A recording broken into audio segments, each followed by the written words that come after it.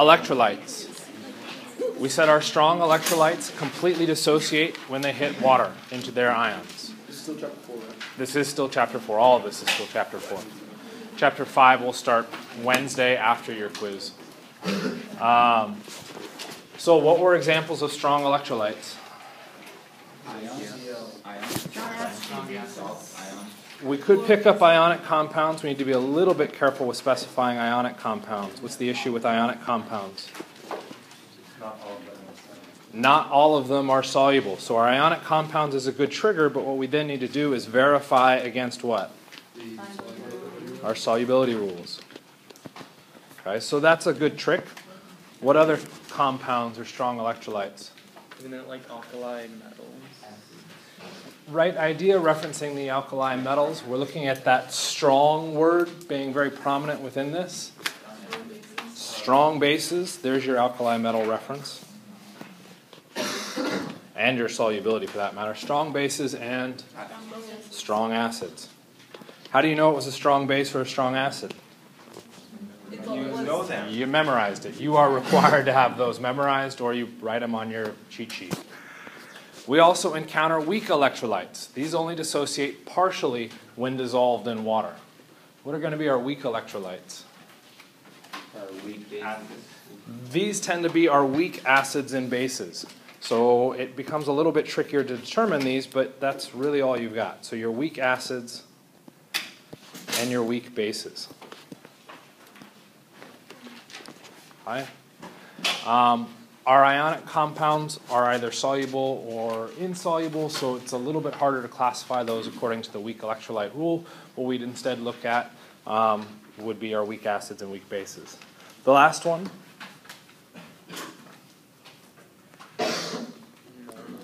Are non-electrolytes. So these would be compounds that are not your acids or bases, at least as you guys are aware of them, okay, and are also covalent, okay, or molecular compounds. Examples of that: sugar was a good example of a non-electrolyte. Okay. So those are easy or relatively easy ways to go through and classify and identify these. How can we tell experimentally which one we're looking at? Instead of light, we put the 2 wires. We can hook up a couple wires through light or to this picture, okay, and we can put our electrolyte guess into solution and see what happens. If the light lights up, we're getting an electric current moving through. Well, for the electric current to move through, we have to have ions that can kind of catch and help shuttle the electrons through that solution. Okay. Does that necessarily mean if we get, say, a weak light, that we don't have a strong electrolyte? No. Why not? Just have a little bit of Okay. Remember, our ions, when we dissociate these things into our water, need to shuttle the electrons back and forth. What if there's only one ion in the solution? Okay. That's not going to do a very efficient job of shuttling the electric current between our 2 electrodes.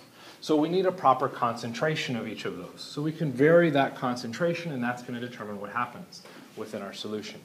Typically, when we take a strong electrolyte, we end up adding enough enough of any species just with a spoonful or a spatula that it dissociates completely and we get that electric current. Right? But we could take a weak electrolyte and we could up the concentration of the weak electrolyte to the point that there's now enough free ions floating through that we do see full electric current. Okay? The next part of this is, let's say we're looking at a strong electrolyte. Are all strong electrolytes going to provide us with the same amount of ions? Really? If I take sodium chloride and say HCl, I don't get the same amount of ions? You do. Oh, I do. Well, you just said it was But no. there's more than one, right? I mean, you could have 2 cations in one gas, right? If we change our compound to say something else, let's go with magnesium chloride. Well, magnesium is a +2 charge. Chloride has a -1. If we looked at the salt for magnesium chloride, it's MgCl2. When I hit that into water, what happens?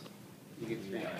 I get 3 ions, as opposed to sodium chloride, I would get 2 ions. The ions are what are causing the electric current to shift through or shuttle through that sample. So depending on what salt we add, we may end up seeing a variety of different results depending on how many ions are actually present. Okay? Kind of make sense? Cool. Recognizing chemical reactions. So we've talked about 3 primary chemical reactions. That M1, which I typically refer to as double replacement because it's an easier word to say, or sequence of words. We've got the neutralization reaction, which is a double replacement. It just happens to be a very specific one. And we've also looked officially at redox, but we're really referencing single replacement in the course of this class. You will be having a very hard time finding both this slide and the last slide because I made them, for those of you frantically looking for it. Okay. So within these, what I tried to do was come up with patterns that you can recognize and find within it. So in that first one, our double replacement, what are we looking for? Well, we find our cation, which I happen to color as blue. Our cation is consistent all the way through. What ends up changing in the course of the reaction is I trade that with the anion. Okay? You'll notice there are no amounts specified for each of these. Because if I start specifying amounts, it now gets too specific. Every reaction that you run within a double replacement, you find the cation, you find the anions, you do your swap, and everything's happy. Okay? Then you have to balance the formulas, make sure your formulas are correct, then you can balance the whole equation. How do we know a double replacement reaction occurred? What's that? Is it you always get water out of it? So if we look at the double replacement, it's an interesting question. Double replacement, do you see water written up there? No, I was thinking of the second. So we move to neutralization. One of our common triggers is that we see water happening. And you're right. In a neutralization, we typically see water show up. Okay? Well, in both those cases, we're going to run into an issue of how do we know a reaction occurred? Our solution started as, I didn't specify them in here, they're almost always aqueous. Okay, why do we start everything as aqueous? Because water happens to be the easiest and cheapest solvent readily available for us. Okay? So if we took a look at your suggestion, which is a good one, for our neutralization, yes, we form water and a salt. Did we start with water? What does AQ mean? Dissolved in water. Dissolved in water. Did we start with water? Yeah, we did. All we did was form a little bit more water. Can we see that formation? Nope. That becomes problematic.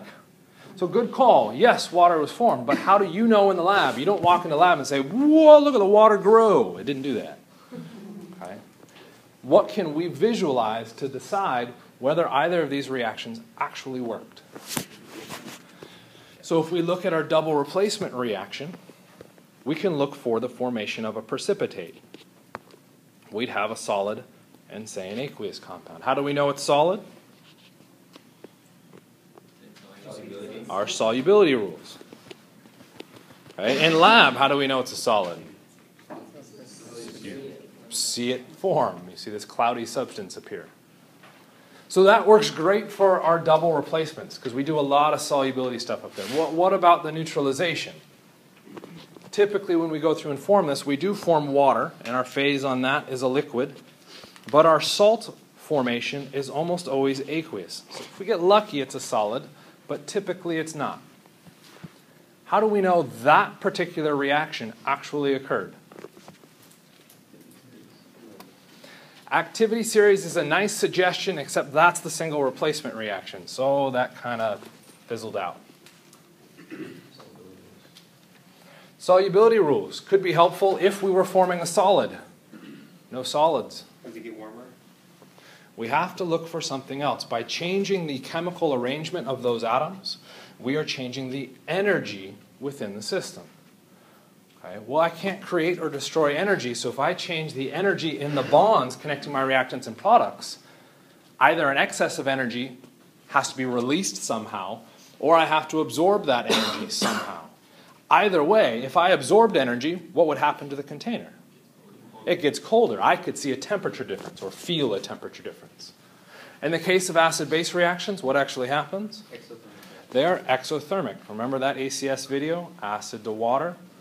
Okay. It's an exothermic reaction that can cause substances to boil, and that can become a big danger because it is a very exothermic reaction. So in our neutralizations, we can't find solubility. We have to look to temperature, and what we will see within our temperature is that it will always increase because our acid-base reactions are always exothermic. Okay.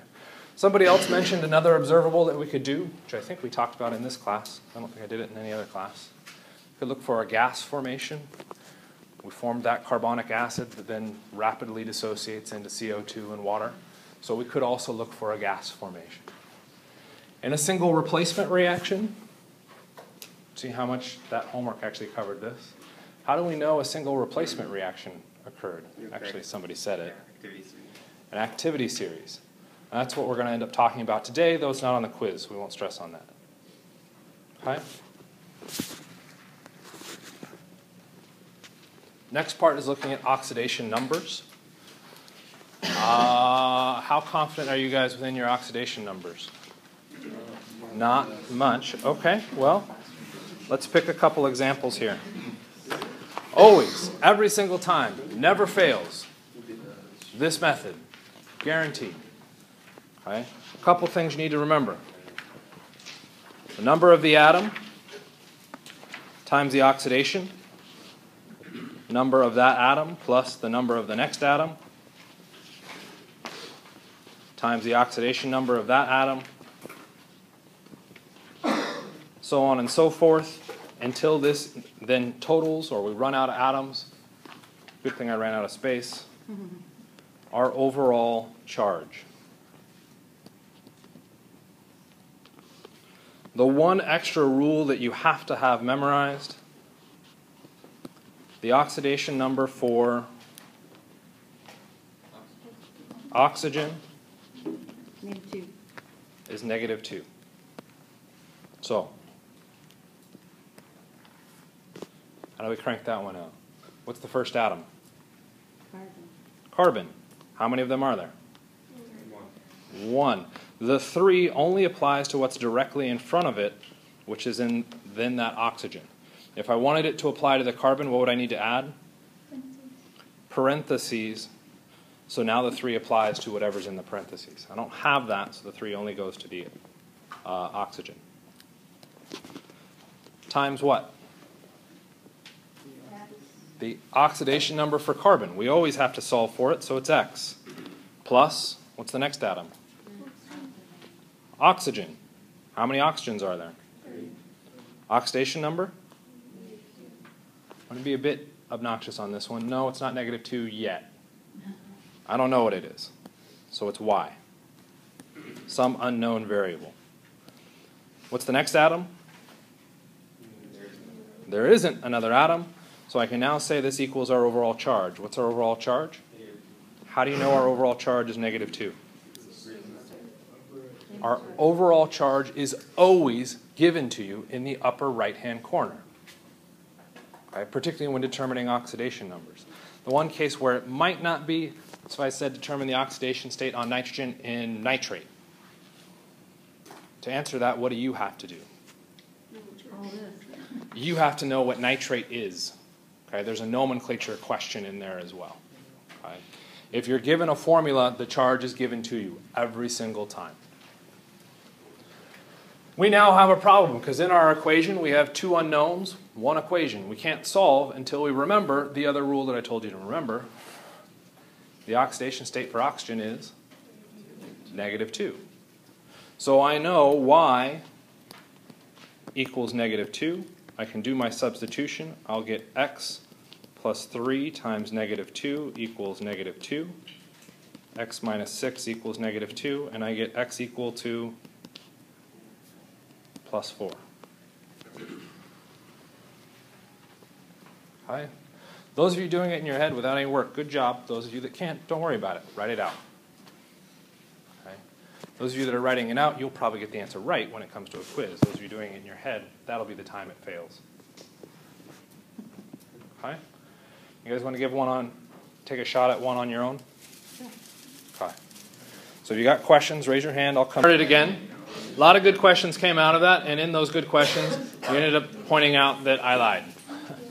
You can't just memorize -2 for oxygen and that formula. There's a few extra ones you have to know.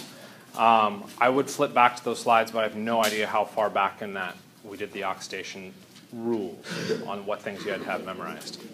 Ooh, please don't lose connection. Okay.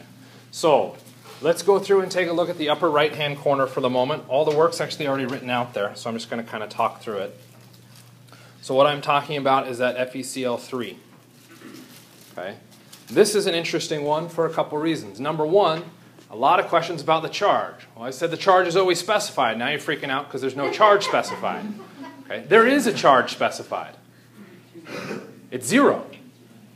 That's the only time we don't have to write something.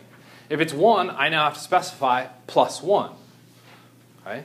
So there is a charge specified on that compound. It is 0. Okay?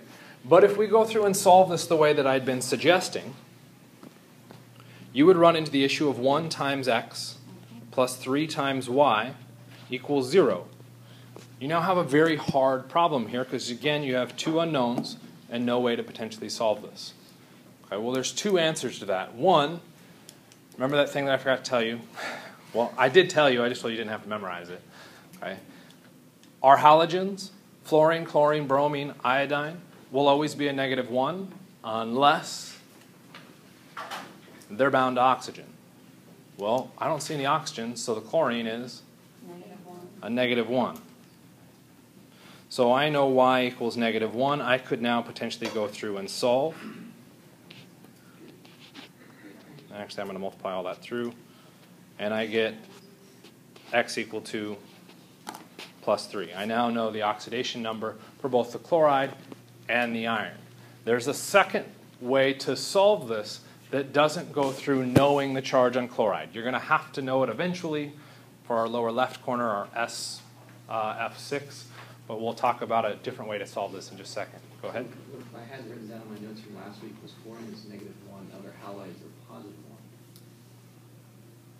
Then that was a typo on the slide. It should have said -1 all the way through. Our halides are always -1. Hydrogen is typically a +1. It can be a -1. I got that. But your halides are always a -1. And less bound to oxygen. And less bound to oxygen. And then they are. Determined according to the oxidation state of the compound. Okay? So this compound gives us a quick dodge on that whole process. Because this compound is named according to what rules? Ionic. Which means I can split that into the ions. The charge on the iron is? +3. The charge in the chloride is? -1. So I can simplify this into a new question. What is the oxidation state of Fe plus 3? I go through and solve for it. There's 1 iron times X, I don't know its oxidation number, and its charge now is +3. So that's what we've got in blue. Which means the oxidation number on the iron has to be +3. If we go through and look at the chloride, okay, it's Cl-. The charge on chloride is a -1. I can go through and now solve for that. How many chlorides in chloride? 1. 1 times its oxidation number, I don't know, equals my overall charge on that compound, -1. The oxidation number for chloride becomes -1. Okay? So with our ionic compounds, we can kind of skip around memorizing a bunch of extra rules. Because within the ionic compounds, we're required to know the charges. Once we know the charges, we can start to simplify and now predict our oxidation numbers based off of those charges. Okay? What's shown in red underneath there went through and said once we figured out the oxidation number of iron, we actually went all the way back to our original formula to try and figure out the oxidation state for chloride. And if we go through and solve it that way, what do we end up with? Our overall charge will be 0, but our oxidation number for chloride will still be -1. It still adds up properly. Okay? I'm probably going to regret clearing everything, but I'm going to clear everything. Last one we'll talk about before we do the quiz, SF6. Okay. What kind of compound is this? Not ionic. Good answer. More accurately, covalent. Okay, that's a little bit more challenging to deal with. We don't have this cheap method of splitting it apart into the ions. Okay? So how do we approach this? Well, same way we've approached every other question. How many sulfurs are there? Oxidation number. Don't know X. Plus, how many fluorides? 6. Technically fluorines. What's its oxidation number? Y. This equals, how do we know it's 0? There's no charge. Nothing is written in the upper right-hand corner. We do now have a problem here. All right, we have no way of determining those oxidation numbers outside of rote memorization. And that rote memorization is that our halides, unless they are bound to oxygen, will have a -1 oxidation number, which means Y equals -1. I get X plus 6 times -1 equals 0, and I get X equals +6. I now have the oxidation number for sulfur. Okay? Questions? I got it. Oh, yes. So what is our answer supposed to look like? Just X equals 6? So what your answer is going to be is depending on the question. If I ask the oxidation number for fluoride, is 6 going to make sense? No. Okay, so it's really going to depend on the question asked. Okay. The next part of this, and I'm pretty sure the next slide is the quiz. Oh, no, it's not. So cool. The next part of this is looking at an individual reaction and deciding what happened within it. You've seen double replacements. You've seen neutralizations. Now we have this redox/single replacement reaction, which gets in the way. So if we look at this equation, calcium solid plus oxygen gas to form calcium oxide. We can go through and balance the crap out of that. Awesome, good job. What type of reaction is it? Redox. Well, it's not double replacement. It's not a neutralization. It's not even really a single replacement. Okay? It's technically a combination reaction that is also classified as a redox. How do you know it's a redox equation? What you would have to do is look at the oxidation numbers. If you are remotely suspicious that you're being asked to look at a redox question, pick any element you want and compare its oxidation number on both sides. If it's changed, you have a redox. If it hasn't changed, maybe you guessed poorly, check another element. Okay? If it still hasn't changed, check the next element. If it still hasn't changed, check the next element. Okay? Until you've covered all of your elements. And if it hasn't changed, then it's not a redox question. Is there a faster way of going through and looking at these so that you can very quickly say, absolutely, by looking at this, it has to be a redox? What is the oxidation state of any species or any element in its elemental state? 0. What is the elemental state of oxygen? 0. O2. Sorry, I asked poorly. The symbol for elemental oxygen. O2, gas. I have oxygen in its elemental state as a reactant. Okay? If it does not change, its oxidation state will stay the same. If it changes into any compound, what happened to its oxidation state? It changed. Then by definition, it is redox. So I'm just asked, is this a redox equation?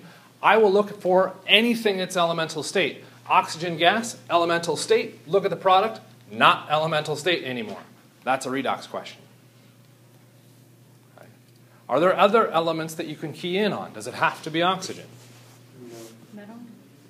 Okay. How about the elemental state for calcium? 0. The elemental state for calcium is a solid with 0 charge. If we look at our formula, What do we have for our calcium?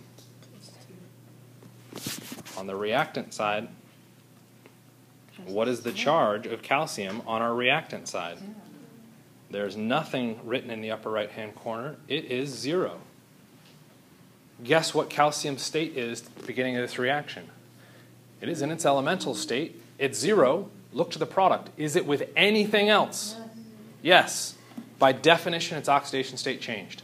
Redox. Okay? So if you can find some element that changed its oxidation state, that reaction is by definition redox. Okay?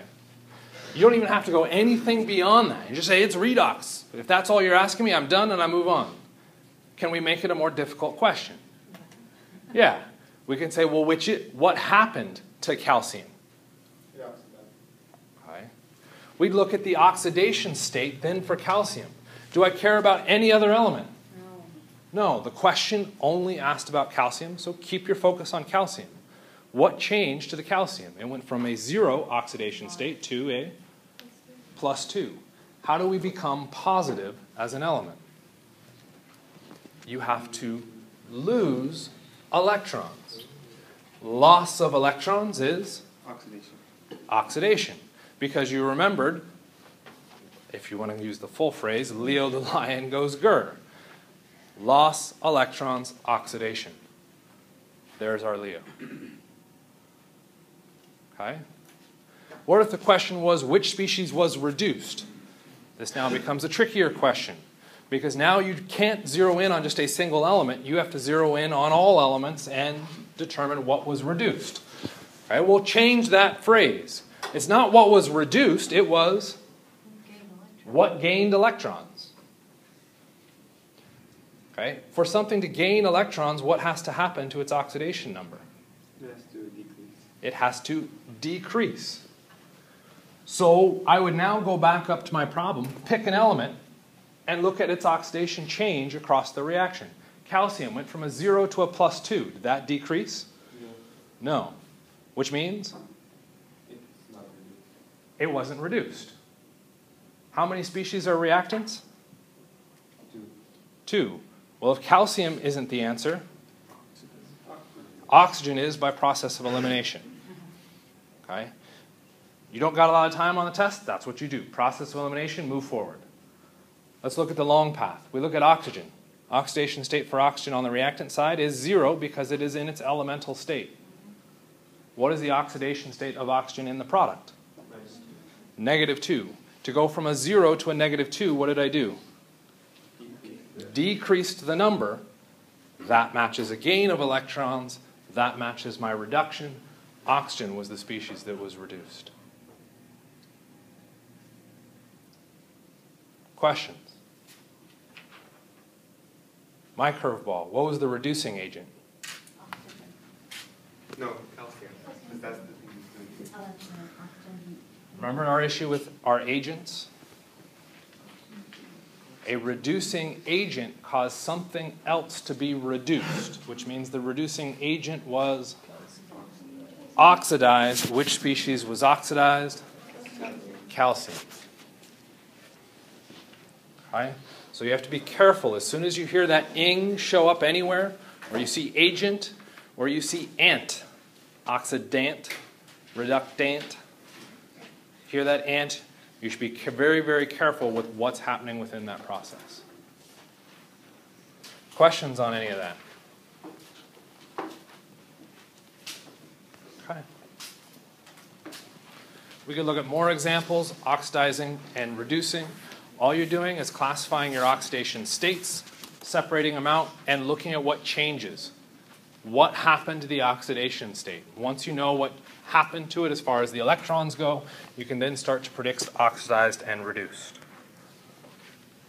Our single replacement and our double replacements, okay, redox reactions, ions in aqueous solutions can oxidize an element.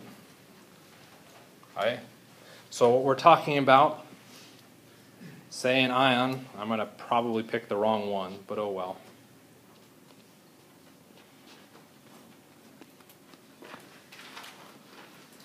Okay. We're saying an ion, copper +2, can oxidize an element. Oxidation is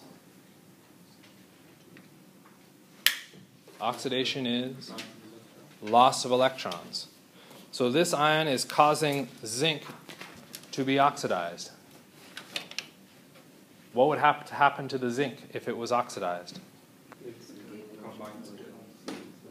If it was oxidized, it has to lose electrons. Loss of electrons is oxidation.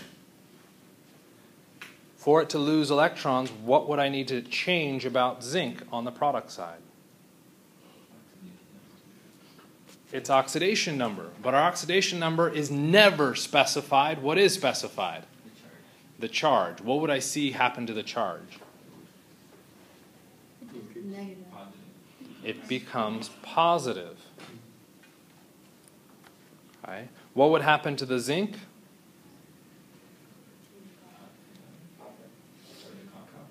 Fair enough. Copper. I was wondering why everybody was mouthing copper at me. What are you talking about?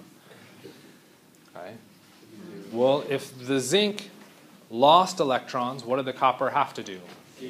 Gain electrons, which means its oxidation number needs to decrease or go towards that negative side. How far we go in those directions depends on how many electrons were actually transferred. In this case, we end up taking that to zinc plus 2 or copper and its elemental state at a 0. Why will our metals typically not go negative? They're always positive. That's a nice dodge to that question. Electronegativities, their electronegativities are very low, meaning they give up their electrons. Okay? So, now we got the quiz. So pull out a sheet of paper, no notes. Moles of our solute. I have no idea when that stopped. For liters of our solution. It's still 32 minutes, so I got a decent amount in there. Okay. Fail my exam. What? I said if I fail my exam now. Well, there's not a lot I can do about that.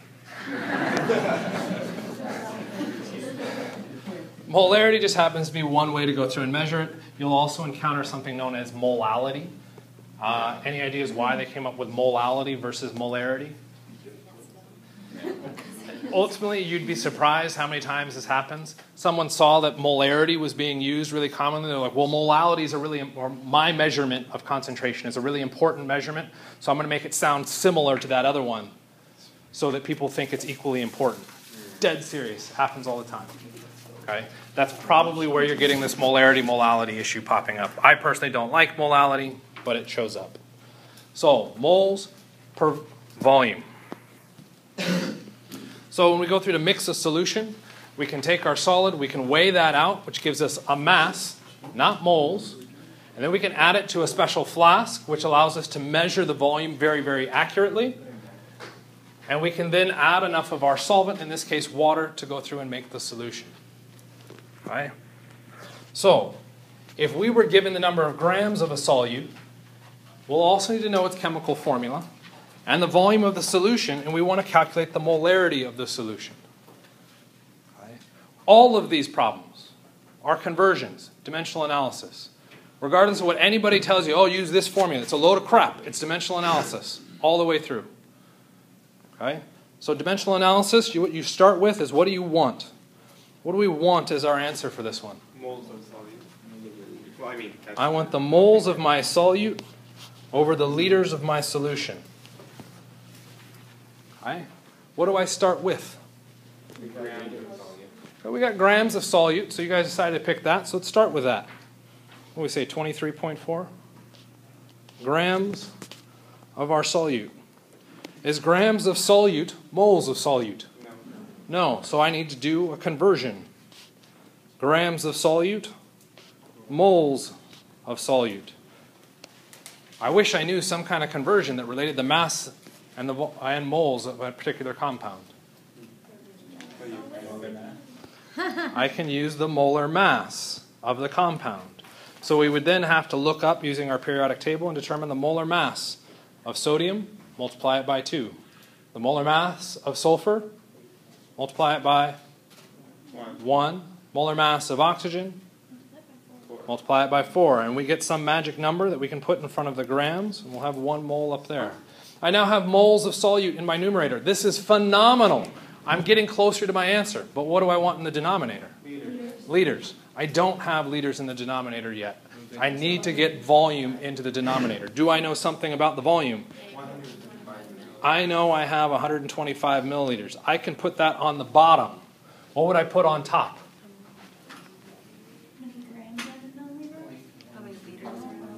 If I put in grams, is it still the same as 125 milliliters? No, it would be 125 milliliters per gram. Doesn't work. What do I put in on top that does not change the 125 and does not change the unit of milliliters? 1. I now have moles per milliliter. What do I want? Moles per liter. I wish I had something that would allow me to convert between milliliters and liters. 1,000 liters. 1,000 milliliters is 1 liter. I now have my answer. Okay? All done in one swift fluid line without any other pauses or hesitations. Does this require practice? Absolutely. But if you follow dimensional analysis through, it will work. And when will it work? Every single time. Feel free to take any shortcuts you want. Just realize sometimes that won't work. And I apologize.